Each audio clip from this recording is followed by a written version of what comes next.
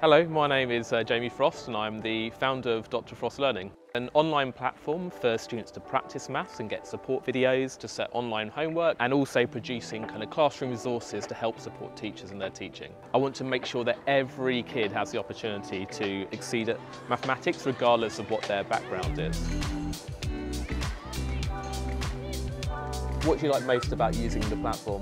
I have lots of past papers which I can practice on so that I get better grades at my GCSEs. Brilliant.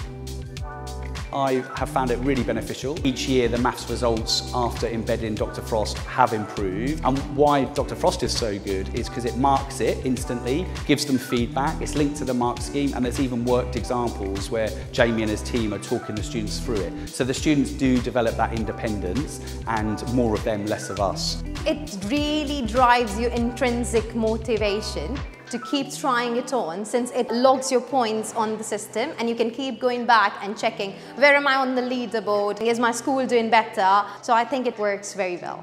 Okay, let's practice a bit on finding the roots.